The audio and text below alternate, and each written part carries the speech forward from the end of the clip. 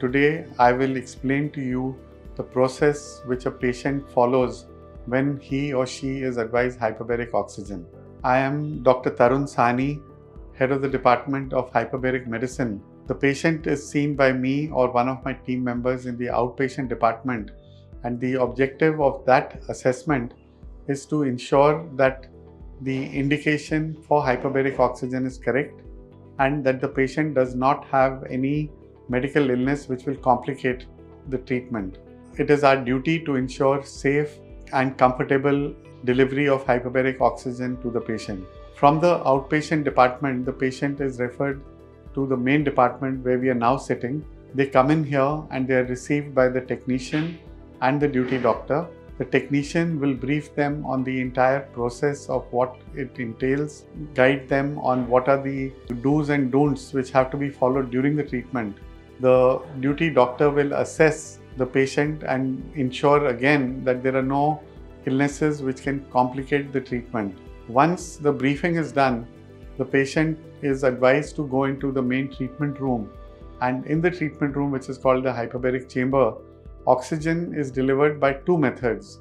One is the hood, which is used especially for people with facial injuries where putting a mask would be difficult, and the second is the mask. Both of these delivery methods ensure that you have 100% oxygen delivered to the patients. The flow of oxygen is designed as per the requirement of the patient, and the pressure to which their treatment is again defined based on the indication of the illness.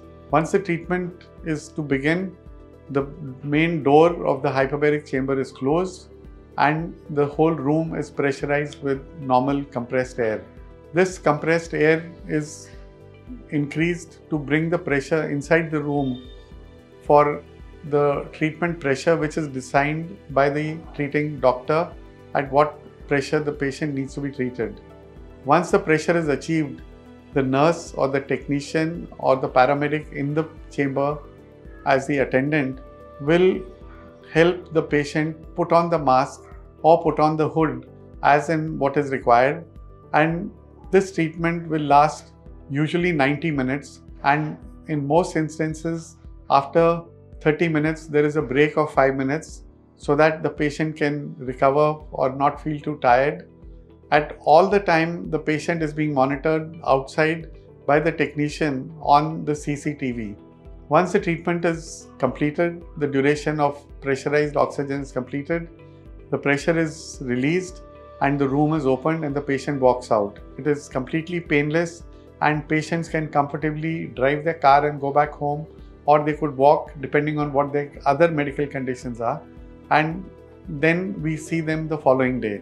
Treatment is safe and we to date have a very low complication rate, and which has also happened in some patients who had complications which got aggravated during the treatment.